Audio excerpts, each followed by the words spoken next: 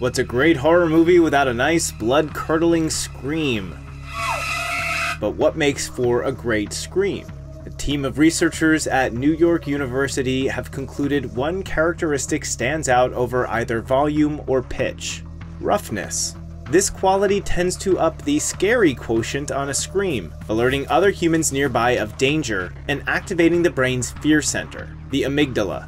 Compare this not rough human scream to this rough human scream.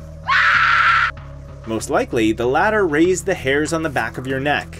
In their study, the team found the rougher the noise, the scarier it came across to volunteers.